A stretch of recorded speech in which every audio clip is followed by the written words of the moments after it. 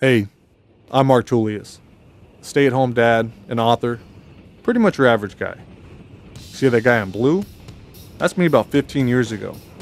That right there, that was the day I asked myself, what the heck am I doing? Oh, I know. I'm getting punched. Really hard. Yeah, doesn't that look like fun? Well, the truth is, I loved it. Every fight, even all the losses.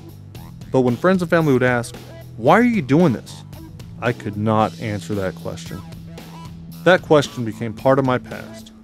I began to focus completely on my family. My beautiful wife and best friend Jen, my adorable son Jake, who never seems to sleep, and my wonderful daughter Olivia. It's her love of MMA that made me want to answer that question. So I began to ask myself, why do others fight? What do we have in common? That's where my journey started. Nearly a dozen trips across the country, 100 gyms, 400 fighters, all coming together for the largest MMA sociological study.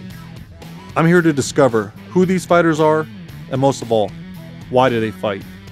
This is Unlocking the Cage. Today we're in Massachusetts with Joe Lauzon. Joe's a submission specialist and a true warrior known for his record number of post-fight bonuses. Alright, let's get to it. Do you experience that as a kid? Were you getting into any kinds of trouble like that? I got in no fights, ever. So for me, it was, I started doing jiu-jitsu because I wanted to tap out all my friends on the trampoline. So here I am, a week after my 18th birthday, 150 pounds soaking wet, fighting this kid, this grown man, that was, jacked, shorter guy, but jacked, has his own school, hundreds of students there watching, a main event. That was my first fight. Are you a pretty competitive person, even with computer games, with baseball, and overall, are you a really competitive person? I'm super competitive. I hate losing. I hate losing.